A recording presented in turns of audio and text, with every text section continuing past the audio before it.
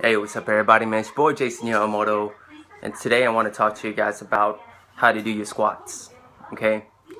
Anyway, so what I want to discuss with you guys is that 99.9% of you guys are not any kind of athlete.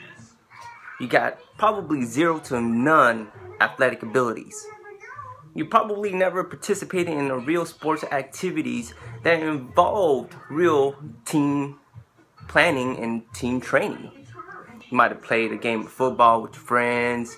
You might have played a game of basketball with your friends. Maybe a game of baseball, you know. But to actually train like an athlete, diet like an athlete, just anything as an athlete, you probably done nothing in that perspective. And I get it. Now, to discuss about how an average guy like you should train in squats, you should be training in your squats in 1 to 3 reps in perfect form, because here's the thing, the average Joe doesn't even know how his body works, doesn't even know the mechanics of how his body works. You might have gotten a knee injury 2-3 years ago and you may not even known about it. And so when you perform your squats, you have a straight up imbalance in your balance when you're performing the squat. You're not even probably even going all the way down as to the grass squat. When you're squatting, you might even lean forward too much. You see what I'm saying?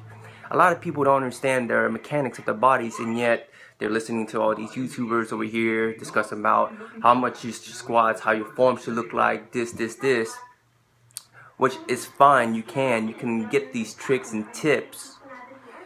But when you're training an average person who has 0 to no athletic abilities, you must stick within 1 to 3 reps in perfect form.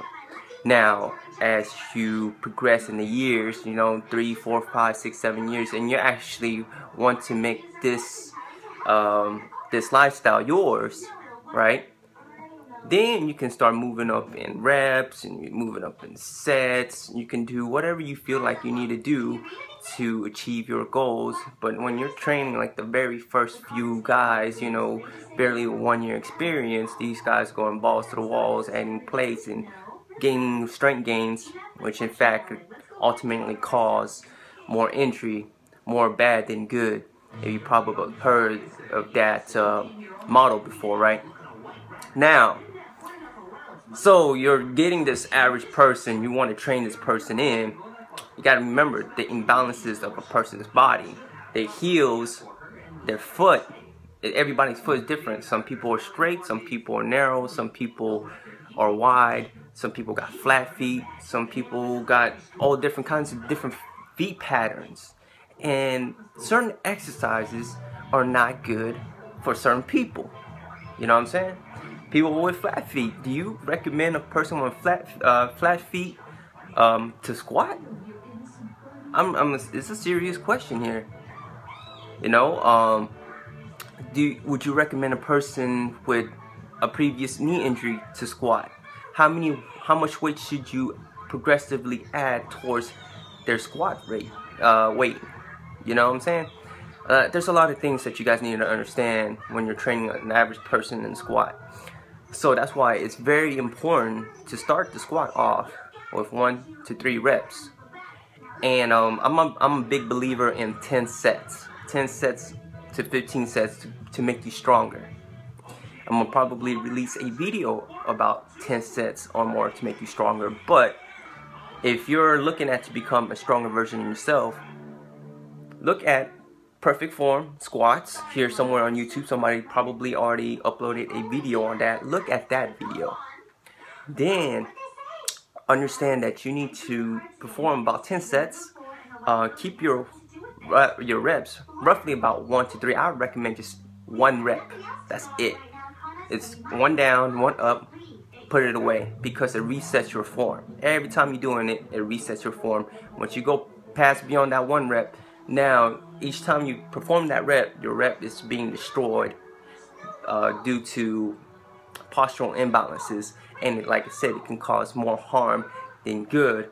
Also, the squat, depending on your imbalances, there could be postural damages to your spine. your spinal alignment, right? Mind you, if there's like a weird tweak or an awkward movement when you're going down doing your squat, you could damage your spine. Alright? The Hodge twins, they made a video about Snap City doing squats and deadlifts, and they were not wrong. They just probably couldn't analyze, they couldn't specify how it could be detrimental to your lower back or to your spine, spinal alignment. But to let you guys know that if you are considering doing the squat for stronger legs, right, the squat is a natural body movement. I mean, everybody should be able to do the squat, but mind you, that's with body weight. When you're now starting at large amount of weights, like 100 pounds and up, you need to consider that, hey, is your body even balanced for that movement? So if you're planning to move up in weights, you want to become stronger in the squat, right? Start doing about 10 sets plus, right? 10 to 15, 1 to 3 reps. Like I said, I just recommend you guys just to do 1 rep at a time. Alright, so I want to hear you guys' opinion about how you should do your squat, the dangers of doing squats, spinal alignment, postural alignment, okay, imbalances in the feet, previous knee injuries, or the best one, previous hip injuries, you know, snowboarding, ice skating, etc.